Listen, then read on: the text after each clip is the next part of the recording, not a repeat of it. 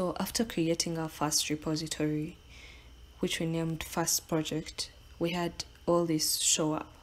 And one important thing that you should pay attention to is the very first block that is highlighted blue, the quick setup, if you've done this kind of thing before. Or then, so we have HTTPS and SSH.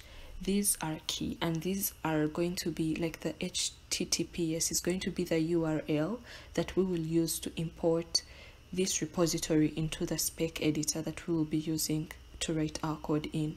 So let it keep HTTPS, let HTTPS keep like the one that is highlighted.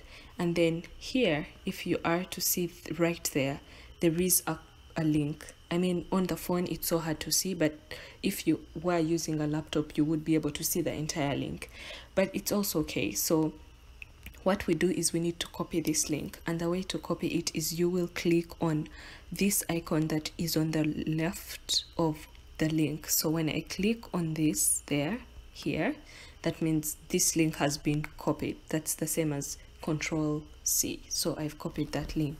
So I have the link, and after this, what I'm going to do is I'm going to navigate to my Spck editor, and what I want us to look at is next to the plus sign there is an icon that is kind of like a fork, if I could say, like a fork icon, and that is an icon to show GitHub. Yes, so when we click on that, there is clone repo. I hope this all now makes sense. We said clone repo is making a copy of the repository. So when I click on clone repo here, it prompts me to input a URL, and I will input the URL that I copied. So if I paste in that and I say okay, it fetches all that is in there, and now I have first project here. So once I have first project with me here, that means I can now start the process of creating a new HTML. So I'm going to create a new HTML, and I'll call it index.html. And there is, so I have created a new HTML. I'm not going to edit anything. So we have this HTML the way it is. It has a head and a body, and I'm going to just maybe I said I won't edit anything, but I'm prompted to edit, so I'll just add a p tag in here.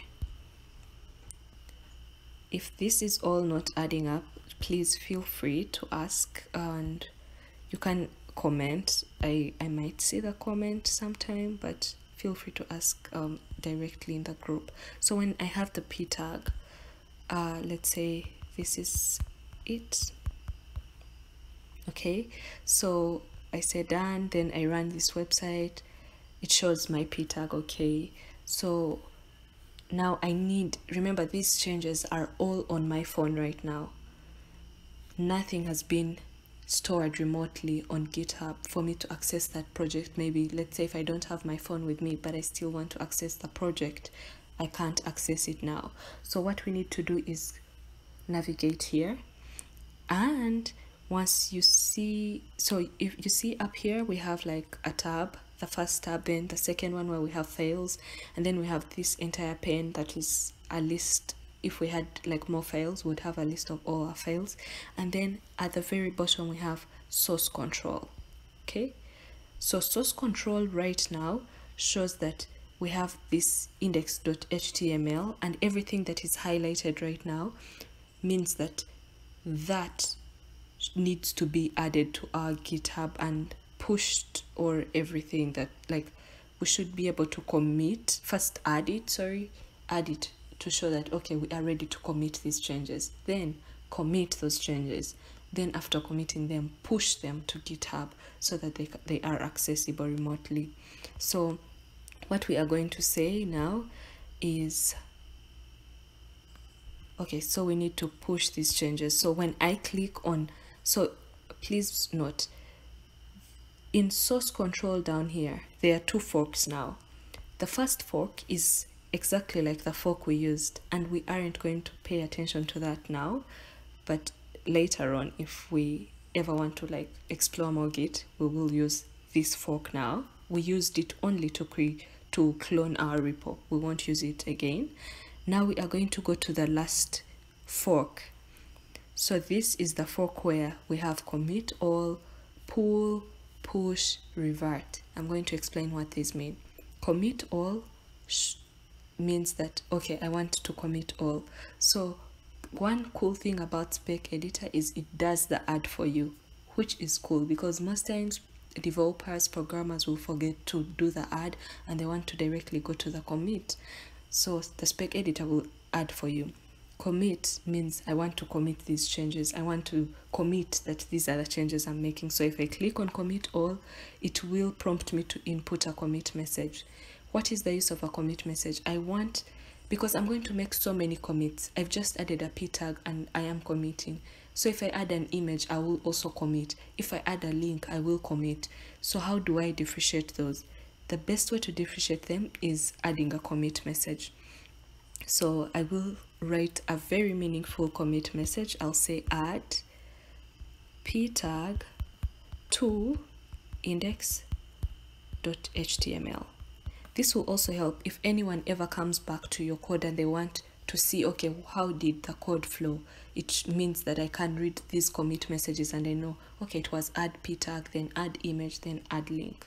Okay, you can add your name, the name of the author.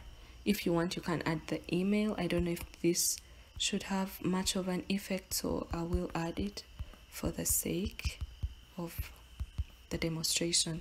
Okay, and now if you noticed a change, all these files were green. They were highlighted green before, but now they are white, means that I have committed them. However, note, committing doesn't mean that the files are already in GitHub. No, it just means that I have kind of like more than saved them in a way that now I just need to do one more thing for them to be on GitHub. So if I again click on the last fork, there is a push option. So this is what I was talking about. So we are pushing remotely to the origin and we are pushing from branch master. You will, for this part, you won't be changing this. So when you click on OK, it will say pushing repo. Okay, so it has showed credentials have failed. I am going to redo this. Just give me a second.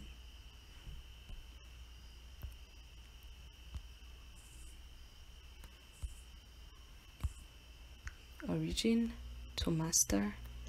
Okay.